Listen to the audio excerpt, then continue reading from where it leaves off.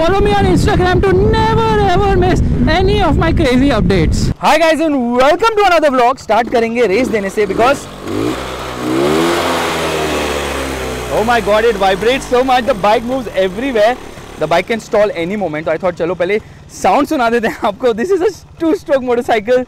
So guys, welcome to another vlog. This is the Rajdoot 175. बंद होगी. देखा मुझे पता था बंद होने वाली है. So I'm so smart. I actually started by revving this motorcycle. Now this is from 1986, and I think they launched it when the RD 350 failed. So they decided छोटी capacity, better fuel efficiency के साथ launch करते हैं. And this is the motorcycle, the RD 175. No. It's called the Rajdoot 175. Just look at it.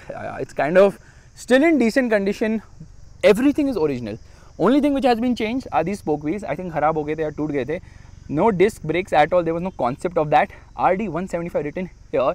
Chrome mudguard, really nice, really chindu folks. This is for the handle lock. The tank capacity is I think 11 liters. It says RTV. मुझे बिल्कुल idea नहीं क्या है, but 175cc engine होके भी काफ़ी ज़्यादा gapping है. The kickstarter has been moved from the right to the left side because the owner, which happens to be Tharun's uncle right now, and this bike has come through his grandfather to his father to him, and finally he did not have parking for his eco sport, so he decided to sell it to his uncle. Imagine. Anyways, so this is the gear lever. तो उसके साथ position कर दिया है ये kickstarter, and there's a nice sari guard which has a very unique design. Now the seat can be locked. मतलब इसको खोल सकते हैं. ये देखो अभी खोल के रखा हुआ है. Some amount of storage space. यहाँ पे एक screw रखा हुआ है चिंटू मिंटू सा, and again chrome mudguard at the rear as well. Seat seems nice and comfortable. In fact, lights बहुत ही बेसिक थी पहले, मतलब ऐसे सिंपल लाइट देते थे, कुछ ज़्यादा कॉम्प्लेक्स नहीं. यहाँ पे स्टोरेज स्पेस है, तो यहाँ पे it's not a rat trap. यहाँ पे actually you can keep some stuff. The exhaust is also original but has quite a lot of what do I से. हाँ, रस्टिंग हो चुकी है इधर. Okay, tyre size I think 19 inches both front end the rear. बहुत ही small tyre size है. In fact I think it's what 70 और 80 mm. सो इसको 3 इंच बोल रहे हैं. Not even telling you the right tyre size is such. Okay, let's do one thing. Let's put the handle bar straight. It has all the weight to the rear. इसलिए यहाँ से lift हो चुकी है. So doing a wheelie on this bike is not difficult at all, क्योंकि वो खड़ी खड़ी व्हीली मार रही है. देखो ना भैया, ये देखो गैप देखो. Anyways, so where do we come? Yeah, halogen lights of course. I don't know why they had this crash guard thingy for the lights. Lights को बचाने के लिए of course. Rats love this. So you see all the wires have been bitten, so the light is not working at the moment. This is where the key actually goes of this motorcycle, and की थोड़ी टूट गई है तो duplicate की बनानी पड़ी. Instrument cluster is very basic. You get an odometer and you get a speedometer marked till 120 km/h. It says Rajdoot here as well, inside as well. तो वो थोड़ी attention to detail है.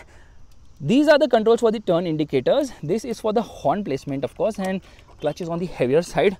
बस बाकी क्या, अभी लाइट कैसे ऑन करते हैं? लाइट का बटन किधर गया?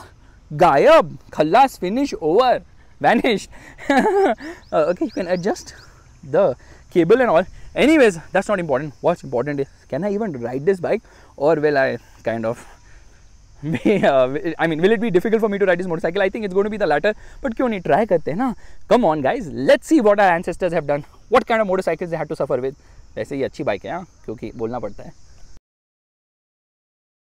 All right, into first gear and off we go. थोड़ी बहुत स्ट्रगल है एक्चुअली. ये किक है ना मेरे पैर के पास लग रहा है, बिकॉज वहीं पे तो गेयर लीवर है. ये क्या बकचोदी कर ली तुम लोगों ने. एनीवेज, आवाज़ ज़्यादा करती है, हिलती कम है. फ्रंट ब्रेक्स तो है ही नहीं बाइक में कहीं भी. I mean no old bikes had any front brake whatsoever. End of we go. Oh my God, vibrations इतने बुरे हैं, सब कुछ वाइब्रेट हो रहा है, पता है, सब कुछ. अरे ये मिस फायर हो रही है अभी. चलो अब गेयर कर देते हैं. सो या you know what, 3-speed gearbox, that's right, 1 down 2 up, 3-speed gearbox. ये क्या बकचोदी हो गई, मतलब गैस डाले ही नहीं, इतना पैसा बचाओगे तुम लोग. So in terms of riding ability, it's not that great. It has 9 horsepower and it has got 13.5 Newton meters of torque from this 173cc engine. नीचे आते हैं गेयर में. फर्स्ट में खांसी हो गई मुझे ये चला के, बिकॉज इतना वाइब्रेट करती ना, और 2 स्ट्रोक में इतना धुआं और right on your face that I think I will have to wear an N95 mask, not a helmet next time. So here we are.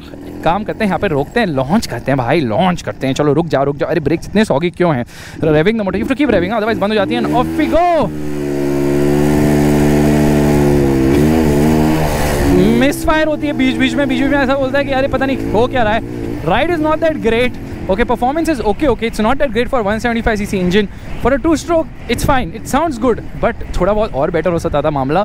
Front brakes में तो कुछ है ही नहीं. जो भी है rear brakes में, ride quality is not that great. Handling is very very poor because क्या होता है ना, कर क्या रहे हो.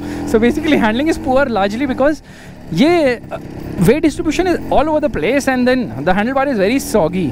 It's not what do I say, fluid in the way it changes direction. कहीं भी चेंज करती है, पता नहीं. It's like not universal how it's happening. Anyways, this is a motorcycle which is sort of decent mechanical condition, but the gearbox is horrible because वो slot ही नहीं होता है, ऐसे खच खच खच आवाज़ आती है. Every time I ride this मुझे लगता है मैं कुछ ना कुछ तो तोड़ने वाला हूँ आज.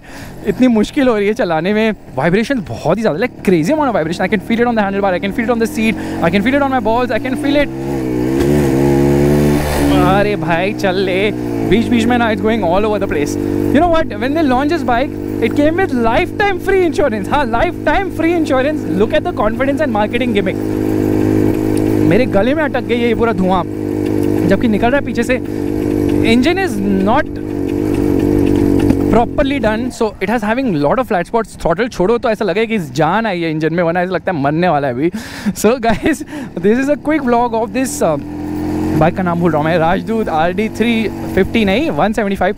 Actually RD 350 failed miserably because of poor brakes and obviously the cost and poor mileage. So they launched this. They're like अभी देखो भाई हम mileage देंगे, and mileage में this used to return somewhere around 40 to 45 kilometers per liter, which is respectable without a doubt. Downshift करेंगे, we'll come to a corner. You know, you have to pray when you come through a corner because इतने small tires है ना for mileage, no grip whatsoever. But then you're not going to ride it at high speeds. In fact, इसकी जो top speed है ना, I believe must be around 70-80 kilometers per hour. सब कुछ vibrate करता है. I kind of feel bad for our ancestors. They didn't get to ride amazing bikes like the R15.